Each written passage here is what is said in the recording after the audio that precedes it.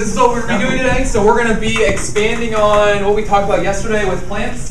Today we're going to be talking about flowering plants, talking about their diversity. So I'll give you guys a few minutes to do the warm-up that's on the board. Just write it down, your notes, the answers. Don't need to write down the question. Let's do the warm-up, get you thinking about what we did yesterday. 2 minutes. You guys keep working on it. Then we'll go over it.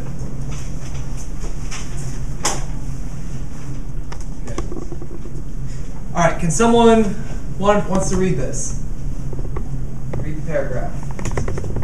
I got it. You want to read it? Go ahead. Have you ever touched part of your flower and found a powdery colored substance sticking to your fingers? That substance is pollen, which contains male reproductive cells. For reproduction to occur, tiny pollen grains must reach female reproductive cells, which are sometimes located on separate flowers. Right.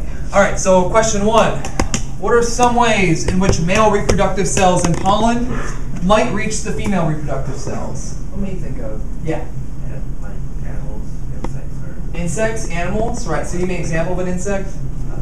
Bee, right. Anybody else? Can we get an example of an animal, maybe? Animal pollinator? bird. Bird, right. So hummingbirds, different types of birds that might find the flower tasty. Anybody else give me another example? Yes. The wind. Wind, right. So wind pollinators. The wind might serve as the pollinator in that case. Let's go to question 2.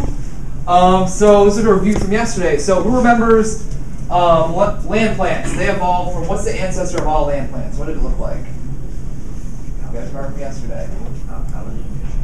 What was that? What yesterday? Anybody else remember? All land plants came from the water, right? What did they look like? Algae, right, so green algae. All land plants, the common ancestor was green algae. So how might reproductive cells of these ancient plants might have reached each other?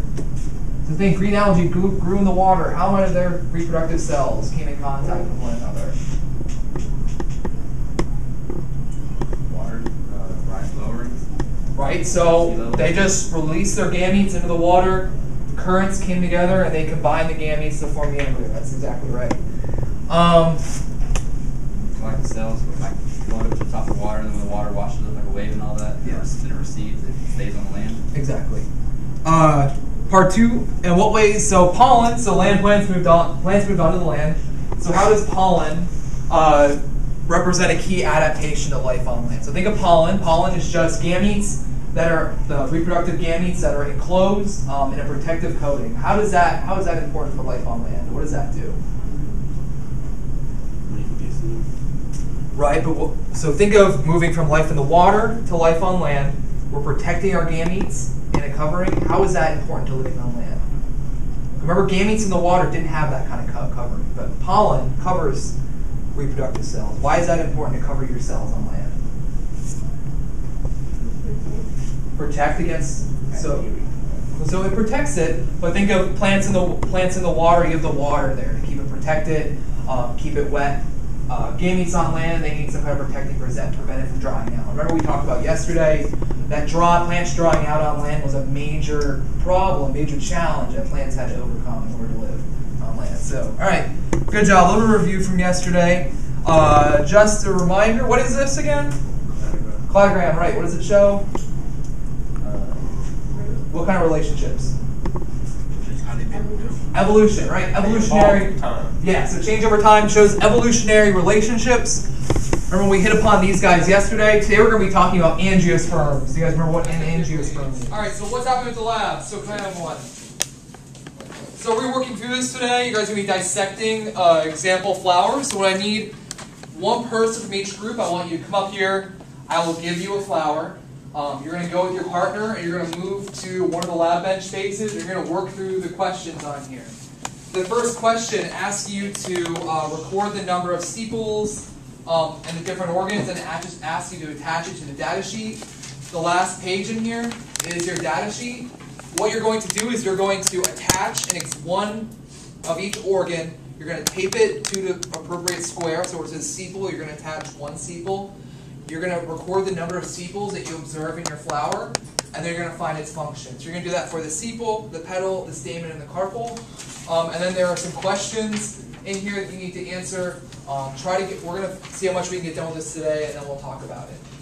Is everybody good with that? Yes, sir. Yes. All right. So anyone want to tell me what we're gonna do? Do you want to say what we're doing? All right. You said Got it. a partner, like somebody in the group. It's gonna do what? Digestive flowers. Right. And then what we're gonna do? That's not eating them, we're dissecting them. We're gonna move over there. We're gonna start dissecting the flowers. Any questions? Any questions? All right. Let's get started. Let's go. Leroy. I got it.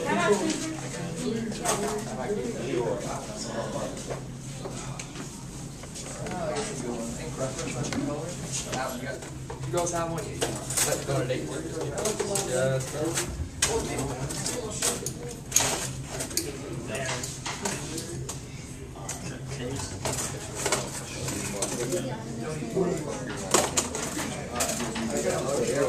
Yeah, so you want to be peeling these back one layer at a time. Do not mutilate these. So this would be the sign. Let's see. Yeah, show me your two shirts. Oh, I got them already. Oh wait, no, these are the stuff. 1, 2, 3. Same thing, bro. Wow.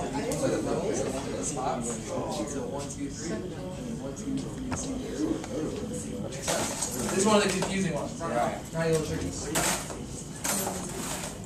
Alright, so first up, what do you think? Is it a monocot or a eukaryote? What number?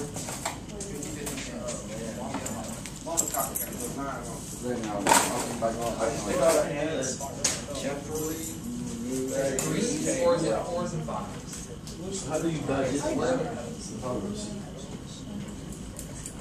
Three ones that are spotted. Yes, exactly. We take those off. Right, so you want to follow, yeah, so here's your chart.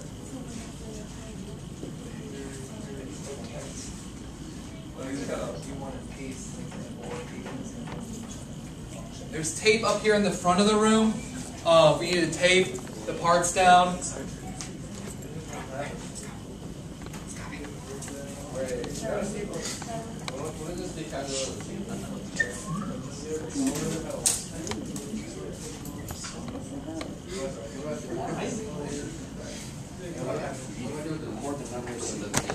Save it, keep it for later. You don't need it on there.